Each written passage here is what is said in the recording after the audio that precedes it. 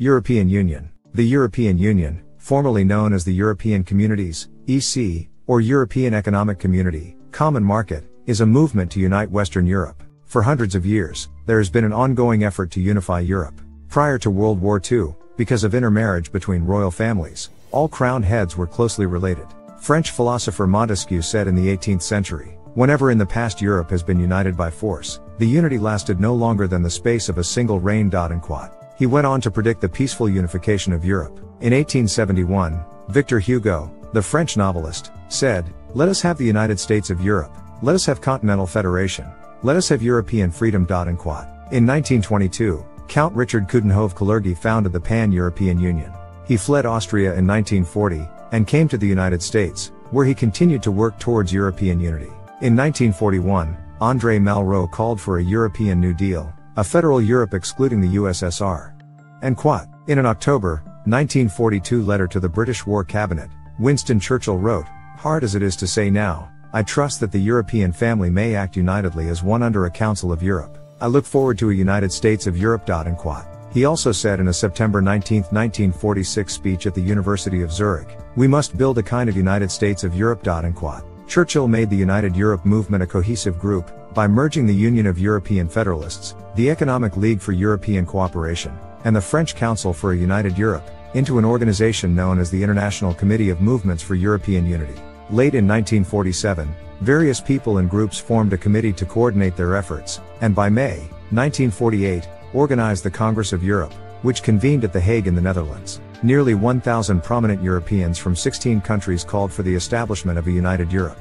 Dr. Joseph Ratzinger, who had helped organize the meeting at The Hague, came to the United States in July 1948, along with Winston Churchill, Duncan Sands, and former Belgian Prime Minister Paul-Henri Spaak, to raise money for the movement. This led to the establishment of the American Committee on a United Europe, ACUE, on March 29, 1949. Their first chairman was William Donovan, the first director of the Office of Strategic Services, OSS, the forerunner of the CIA. The vice chairman was Allen Dulles, who later became the director of the CIA, and the secretary was George S. Franklin, who was a director in the Council on Foreign Relations, and later a coordinator with the Trilateral Commission. Lord James Edward Salisbury, the conservative British statesman, said, "Federation is the only hope of the world." The historic address on June 5, 1947, by General George C. Marshall, the Secretary of State, which made proposals for European aid known as the Marshall Plan, also called for the unification of Europe. On March 17, 1948, a 50-year treaty was signed for collaboration in economic, social, and cultural matters and for collective self-defense, in Brussels, by England, France, the Netherlands, Belgium, and Luxembourg. In 1950, its functions were transferred to NATO, and in May 1955, a military alliance, known as the Council of Western European Union, was established, made up of the foreign ministers from Belgium, France, West Germany, Italy, the Netherlands, Luxembourg, and England, who met every 3 months. There was also a Western European Union Assembly made up of delegates to the Consultative Assembly of the Council of Europe in Paris. The Western European Coalition began on June 8, 1948,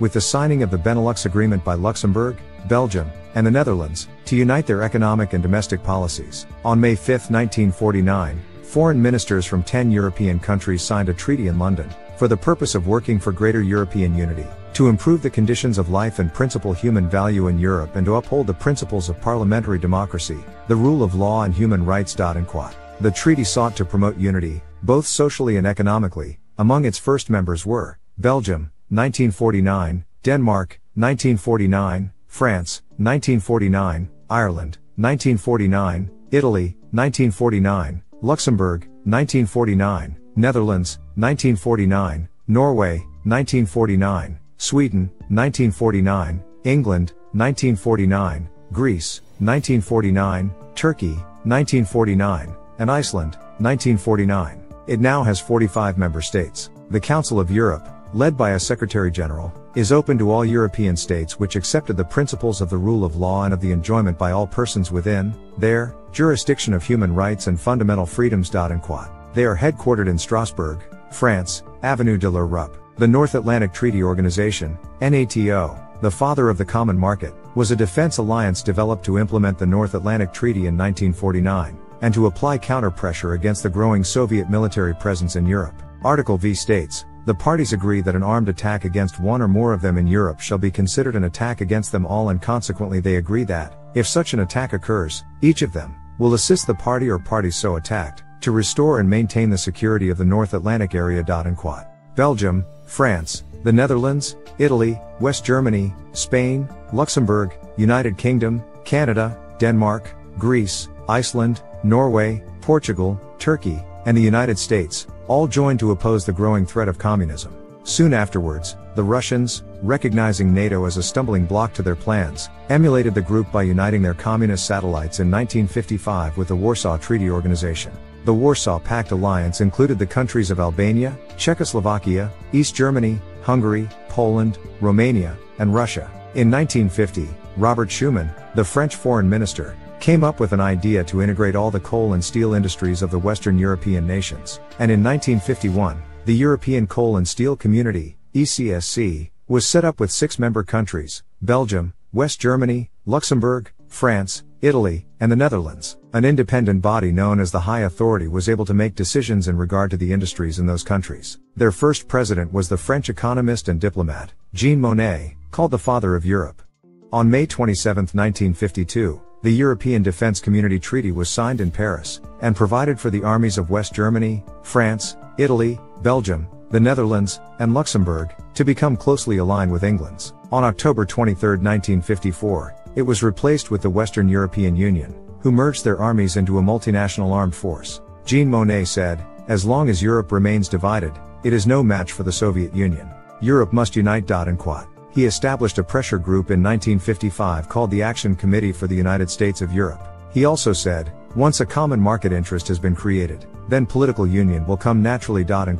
On March 25, 1957, the European Atomic Energy Community, Euratom, and the European Economic Community, EEC, was established with a 378-page declaration of intent, called the Treaty of Rome, to facilitate the removal of barriers, so trade could be accomplished among member nations, eventual coordination of transportation systems, agricultural and economic policies, the removal of all measures restricting free competition, and the assurance of the mobility of labor, capital, and entrepreneurship. The partnership began with 6 countries: France, West Germany, Italy, Belgium, the Netherlands, and Luxembourg. George McGee, the former U.S. ambassador to West Germany, said that the Treaty of Rome, which brought the common market into being, was nurtured at the Bilderberg meetings. In 1967, the ECSC, Euratom, and EEC were brought together into a single group that was known as the European Community. In 1973, Henry Kissinger, Nixon's Secretary of State, known to favor one world government, urged the common market to include 4 more nations: Norway, United Kingdom, Denmark, and Ireland. Norway eventually backed out, but on May 28, 1979, in Athens, Greece became the 10th nation to join the common market. When they officially became a member in January 1981, Europe was as unified as it was in 814, when Charlemagne, founder of the Roman Empire, died. A French foreign minister said, "The Europe of the future, when it finally unites politically as well as economically, will be the mightiest force on earth." Walter Hallstein said, "Make no mistake about it, we are not in business, we are in politics. We are building the United States of Europe." Time magazine wrote, "If the Europe of tomorrow could muster the political will, it could become a co-equal of the other 2 superpowers, the United States and Russia."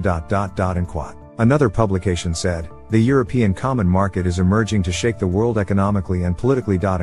England's former Prime Minister, Edward Heath, said, "Europe must unite or perish." Another huge step was taken toward a united Europe when a direct election was held June 7 to 9, 1979 that elected a 410-member European Parliament, the first in over 1,000 years. It was made up of members from the countries of Great Britain, France, West Germany, Italy, the Netherlands, Belgium, Denmark, Ireland, and Luxembourg. With the Maastricht Treaty in 1992, and the Amsterdam Treaty in 1997, they now possess actual legislative authority. Now with 626 members, the body includes the United Kingdom and Germany, as well as Greece, Spain, Portugal, Finland, Sweden, and Austria. They are headquartered in Strasbourg, France, but are also known to work in Brussels, Belgium, and Luxembourg. They are the parliamentary body of the European Union. On March 17, 1979, the Common Market initiated a new monetary system to encourage trade and investment by stabilizing their currency values in relation to each other. The main feature of this link-up was a $33 billion fund made up of each other's gold and currency reserves. Members could borrow against this fund to support their own currencies. The value of each of the participating currencies was set against European currency units established by the fund. On January 1, 1986, Spain and Portugal became the 11th and 12th members of the European Community. On November 11, 1991, Jeane Kirkpatrick, former U.S. ambassador to the UN, wrote, "If the Bush administration has a vision of the New World Order, it is time to share it with the Europeans and Americans, because a New World Order is precisely what is emerging on the continent of Europe today." On December 9 to 11, 1991, at a meeting in Maastricht, in the Netherlands, a serious effort was made to establish a common currency, and discussions were held concerning a common foreign policy, and a common defense policy.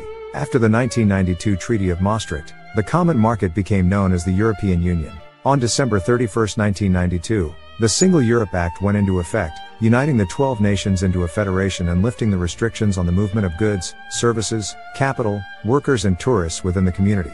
They also adopted common agricultural, fisheries, and nuclear research policies. Jacques Delors, in the Delors Report, a blueprint for EC unification, called for a transfer of decision-making power from member states to the community. On January 1, 1995, Austria became the 13th nation. The European Union, located at Rue de la Loi, Brussels, Belgium, is now made up of Austria, Belgium, Denmark, Finland, France, Germany, Greece, Irish Republic, Italy, Luxembourg, Netherlands, Portugal, Spain, Sweden, and the United Kingdom. It had been reported that the EU was looking to have a total of 20 member nations, yet in 2004 they are adding Cyprus, the Czech Republic, Estonia, Hungary, Latvia, Lithuania, Malta, Poland, Slovakia, and Slovenia. After deciding in 1992 to move towards a single European currency controlled by a European central bank, that currency, known as the euro, emerged in 2002, when euro notes and coins replaced the national currencies of 12 of the 15 countries of the European Union. The industrial capability of the European Union is nearly equal to that of the United States. Western Europe also accounts for about 25% of the world's production, and 35% of its trade. When the time comes, and it surely will, that the people of the European Union finally allow themselves to become a single political entity, they will be a world power, and a force to be reckoned with.